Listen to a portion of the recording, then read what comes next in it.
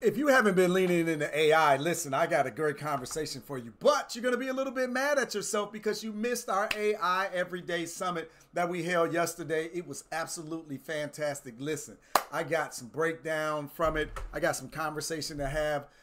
Check in below. Let me know if you caught the summit or not. Give me a 1 in the comments if you caught the summit. Give me a 0 in the comments if you haven't.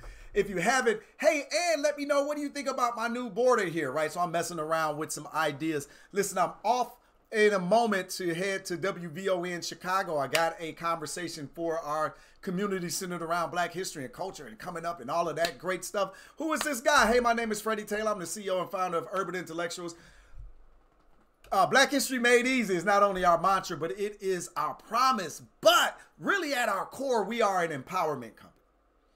We want to empower the Black community to do better, to grow, to learn, to expand, to not only just learn their history and their culture, to implement it in their lives, they understand it and work to make their ancestors proud, but also that they can win in their financial life, their professional life, in their family life, in their economic future. So I want to get back to what we used to do, which is engage, educate, and empower, right? So we're engaging with our conversations around in the community. We educate on a lot of different things, and we really want to empower the community. But we start with Black history. That's what we do as an organization around here at Urban Intellectuals. Black history is the foundation of what we do. Why? Because we believe that Black history has the power to change the world. We believe that Black history has the power to inspire the community. We believe that people who lean into their history and their culture are better parents, are better community members, are better family members, are better at engaging one another and befriending the world around them. They have better careers, they have stronger careers, they have longer careers, they avoid the school to prison pipeline. They are about change and impacting the community. There is a lot of synergy between people who focus on their history and their culture and other wonderful individuals out there. I think it's a point that we can bring one another together. And then while we're together, we can start to have conversations around empowerment, things that we need to do politically, economically, culturally inside of our communities in order to have better families, better communities, and better diaspora experiences. And one of our conversations yesterday was the AI conversation, artificial intelligence. You may seem a bit wonky on how it goes together, but again, just know we have a large community of Black and African people in the diaspora and people who understand and sympathize with this segment of the population. And then all of these people have specific needs. We hold a lot of conversations with our community. So at our Sunday dinner, you're going to have to research Sunday dinner and make sure that you get to grandma's house and have these discussions with us, right? But at Sunday dinner, having a conversation with our community, it came out that our community is deathly afraid of AI. We're concerned. We have fears about it. We have concerns about it. We're wondering, is it going to take our jobs? Is it going to make our children lack critical thinking skills? Is it going to, manifest into its own consciousness and take over the world like we've seen in so many movies? There's a lot of angst around this when it comes to the Black community. So instead of just talking about it and sitting around and wondering and trying to talk you out of this psychosis, I decided to partner up with an expert that I know in the community and bring them out and start having these AI conversations directly. Because look, whether you engage it or not, it's not going away. Whether you implement it in your personal life or not, it's not going away. Whether you implement it in your professional life, it's not going away. Whether you introduce it in your entrepreneurial life, it's not going away. Is your job going to go away as a result of AI? Probably not. But somebody using AI is probably going to get your job. And this is the conversation that we had with Alicia Little, the queen of AI, that we brought out to have this conversation. She is from Jamaica and has a love for the community and the people, and particularly the Black community, and making sure that we're not left behind again, right? I made mention during this conversation that 2025 reminds me of 30 years ago, 1995, when the internet broke. Like, this is the type of level of sea change in the world that is happening and transpiring, right? And I remember being in college 30 years ago and ignoring the internet. I didn't really get down and get involved in 2004, 2005. 2004 is the first time I built a website for my company. I used to own a real estate appraisal company then. But I really missed the wave. I didn't dig in. I was there before Jeff Bezos was in his garage talking about shipping books to people. I was there before Google decided to build out their platform when they formed in 1998.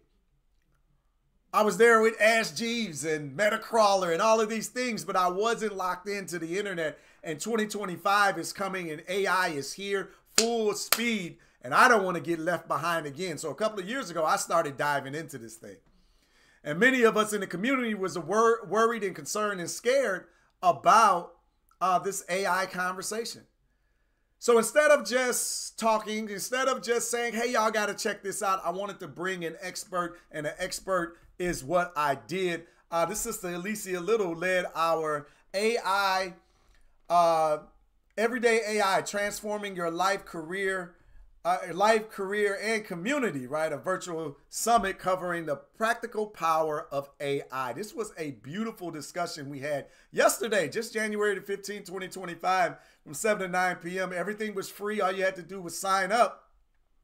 But I want you to go ahead and click the link, because you can click the link and you can still grab a VIP ticket. The VIP ticket will give you the whole 2-hour presentation that she broke down for us yesterday on all of these wonderful things. This is all about Alicia. She is phenomenal. Again, she's the queen of AI. She's trained at some of the largest organizations in the world around AI. She's trained at Clark Atlanta University around AI, many of the other historically black colleges and universities. But it's about the innovation. It's about the opportunity. Listen, this thing isn't going anywhere. This is going to impact all of us for a long, long time. And it's just a great opportunity for us to get involved now. So I want to encourage you to click the link. I should drop the link below down in the comments. Sorry, it's going to be somewhere where you can click the link and grab the everydayai.com and check it out, and make sure that you sign up for this and grab this replay. It's the only way to get this information. It is absolutely stunning. But if you missed it, I feel bad for you, right? I really, really do. So here's some of the words that some of the people who were involved had to say about this. Tia talks about, good afternoon, Freddie.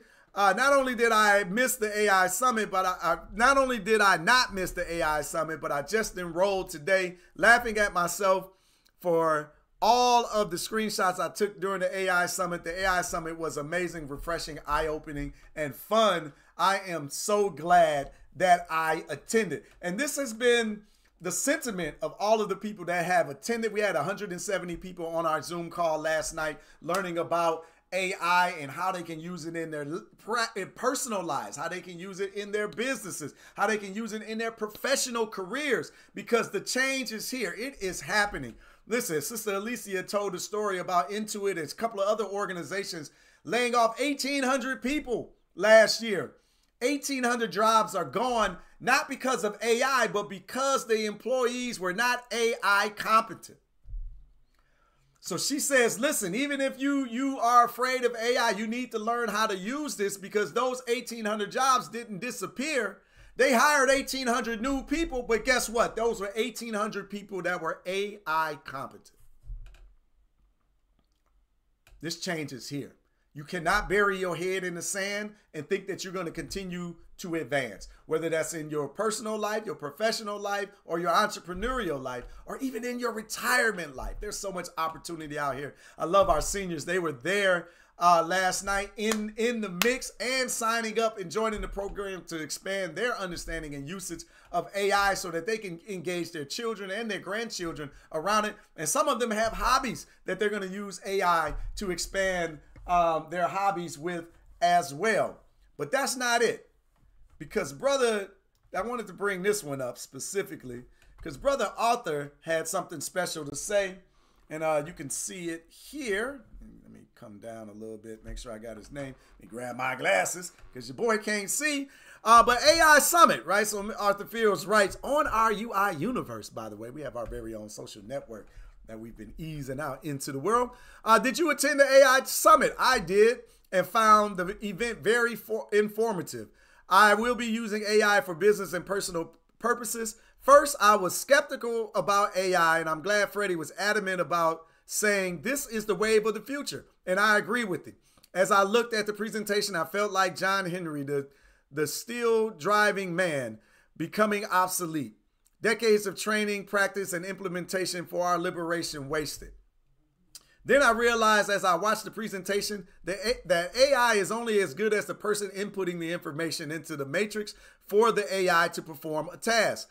I can put me into AI and it will create some awesome information for use by our community and others. I would like to thank Urban Intellectuals for putting me on AI in an awesome environment with other Black and African intellectuals. That's what I'm talking about, bringing the community together, expanding the conversation, putting practical and useful things at our fingertips, along with the experts to teach us and how to grow. Listen, Urban Intellectuals is a movement. This isn't just about Black history, because we are living the principle of Sankofa. Sankofa is a Twi word out of the Ghana region from the Akan people that means to go back and get it. So go back and get your history, go back and get your culture, go back and get your language, go back and get your intellectualism, go back and get your ingenuity, go back and get your engineering and bring those lessons forward with you in the future. This is about bringing the past, the present, and the future together in a mindset known as Sankofa, and that's what we are about here at Urban Intellectuals. Again, we start with the history and the culture, because we want to bring that forward. But as we start to learn our history and our culture, we start to empower ourselves because we're learning the lessons of the kings and queens. We learn the lessons of the great empires. We learn the lessons of the scientists. We learn the lessons of the technological era. We learn the lessons of the mathematicians. We learn the lessons of the engineers that come out of African minds. And we want to bring that forward. AI is no different. This is just another opportunity for Black intellectualism to enter into this field, to use this tool. This is nothing more than a tool that we can use it for our advantage moving forward.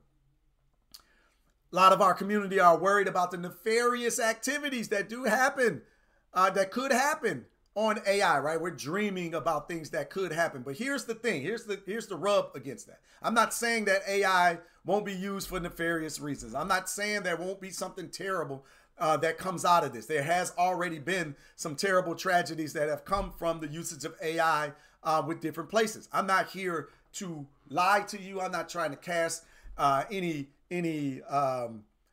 rosy picture of what AI is, but I'll talk to you in this terms. When the automobile was introduced, people didn't want it. People thought it was dangerous. People thought it could lead to trouble. It came anyway. It revolutionized the way we move around. When the cell phone came, people didn't want it. They thought it was going to cause you cancer. Maybe it is. People thought that there could be scams, and there are. It didn't stop the cell phone from coming. This technology is here. Same with the internet. Nefarious things are happening on the internet. This is true. It is happening. Does that mean we're going to throw away the internet? Think about all the wonderful things that the internet has happened. All of our fears didn't stop it. It is here. This is the same for AI. AI is here. AI is not going anywhere. Sure, there could be some nefarious things that could be done, but it ain't going nowhere. I suggest you lean into it. Look, click the link and check out our Everyday AI Summit. You're not going to be disappointed. Alicia Little tears the house down. I'm there. We got a little panel discussion as well. $47. You can grab the replay of this. You're not going to be disappointed. Check it out. Let me know what you think when you get it. Hey, and thank Urban Intellectuals for bringing this together. But wait, we got a lot more coming. I promise you that much indeed. Well, until next time, good people, I got to get out of here. I got an interview I got to go run to. I appreciate y'all spending some time with me. Love, peace, and power to the people.